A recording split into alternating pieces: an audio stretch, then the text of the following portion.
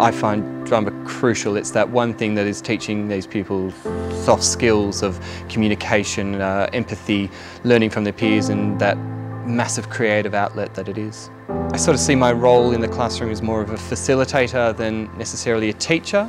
I like the pupils to have their own journey as they like to discover things. The most rewarding part of my job is seeing kids perform, especially kids that have never said a word in class. By the end of the term are up there performing a scene with their peers. That's what the most rewarding part is.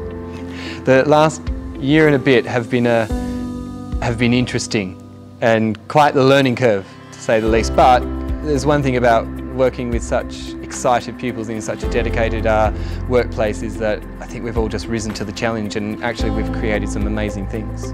We were meant to have a musical which we then turned into a virtual choir. We had a prep school production that we turned into a podcast, and then we had a small window to put on a socially distanced show, something that I've never done before in my life. Despite the circumstances, I kept on going and I kept creating opportunities for them to perform in the arts.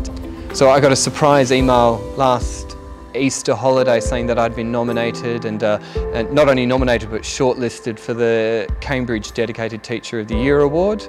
I think there was about 60,000 of us nominated, and I think I made a short list of 60 people, so I'm pretty chuffed. I love working here. You've got such a dedicated team around you. Not only within the drama department, everyone is dedicated to their work here, and kind of challenges you and forces you to lift your game a little bit, which I love. I love working here.